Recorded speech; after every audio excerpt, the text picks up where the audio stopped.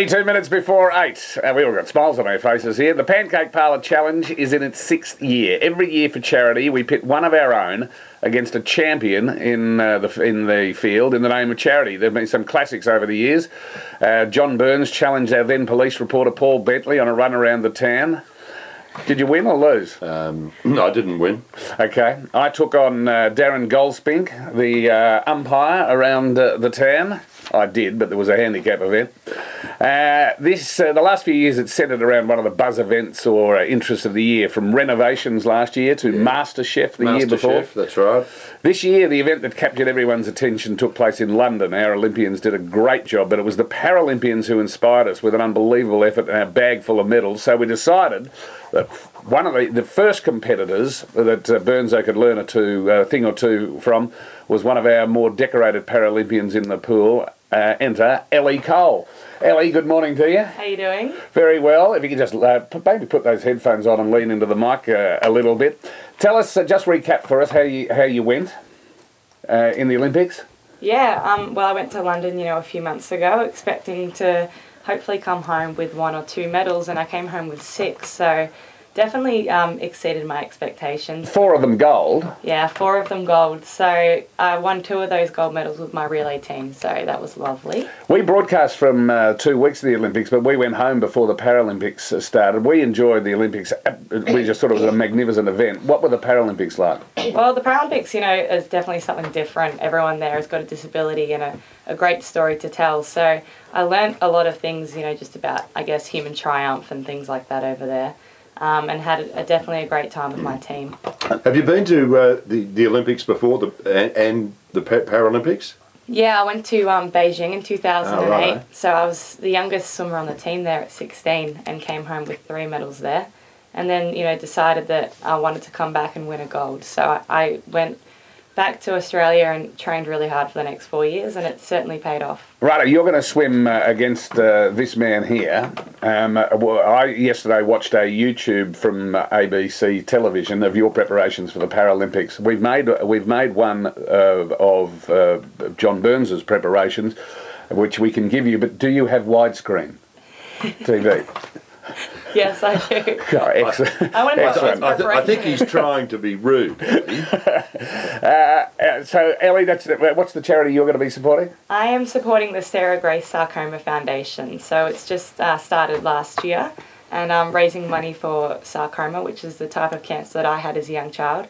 So hopefully, I want to give some of those cancer patients another opportunity at life. And that's a personal link for you because you lost part of a limb to sarcoma yourself. Exactly. So how old were you?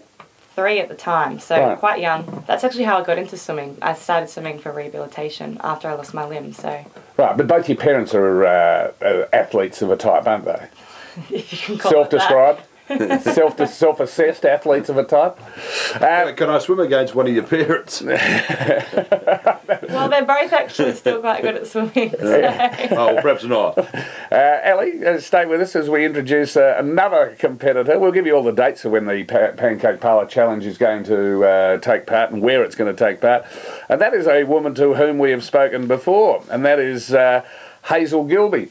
Hazel, good morning to you. Welcome to the studio. Hi there, Ross. You were the baby of the relay team. I sure was.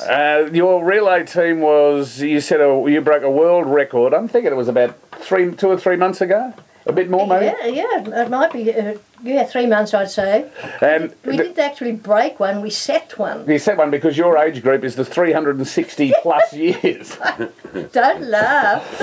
And you were the baby of the team, aged what? I'm aged 84. Right. Our oldest one was 97. Yeah. So I had to borrow some years from her. Our next one was Trudy, and she's 90. Yeah.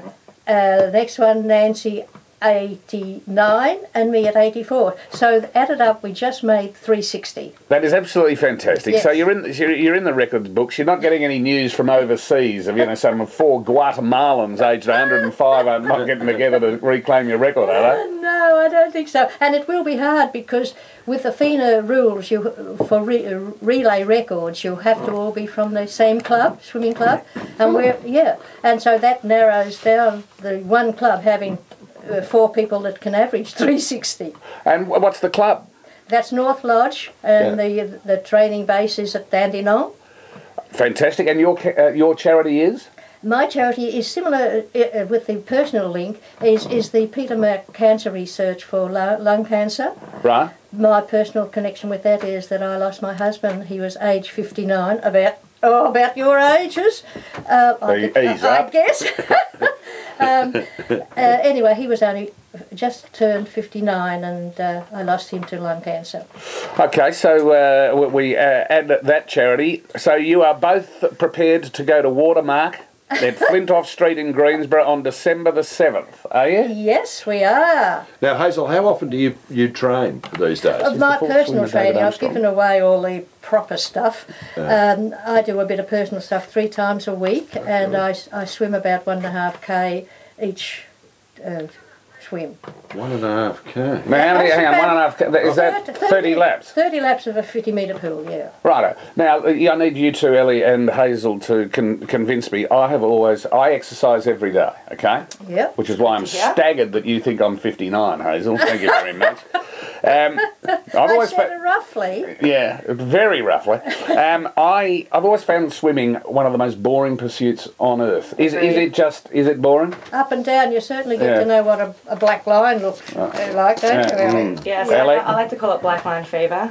I find it one of the most boring sports, but you know, when you're training for a Paralympics, you're not just swimming up and down, you know, you're doing different things and focusing on your technique or anything to keep. Well, I don't want to frighten you two, but I've been practicing swimming for the first time just about ever for the last 3 weeks. Oh, wow. Now, it is boring, but don't you feel great when it's over? No. Spot on. Probably not. There you are. See, Hazel's here. She's the optimist. Yes, she's the optimist. I like the reality of the athlete here who goes, no, it's shocking. But what's your stroke, Ellie? I swim a little bit of everything. So in London, I did 8 events. So when I do train, you know, I usually do about 2 hours for a session. And 2 hours focus. I know. We've got to handicap you somehow. No, we're a team, Ellie and me, the old and the young. We combine our ages and then combine your ages, and then we're actually younger than you as a team. There you go. There we go. Here's my question for you, though, Ellie. Is backstroke more interesting because you're not staring at the black line? Definitely, you know, you can talk to your coach when you're doing backstroke sometimes. Yeah, but you can't see where you're going. That's why you look at the roof. I don't know.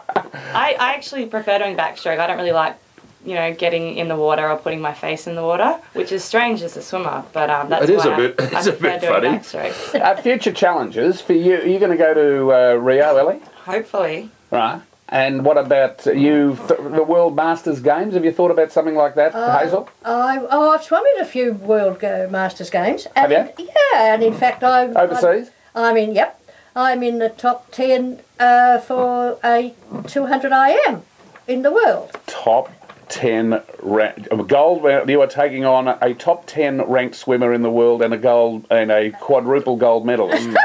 Walk in the park for me. I think 3 weeks of training is going to cut it, definitely.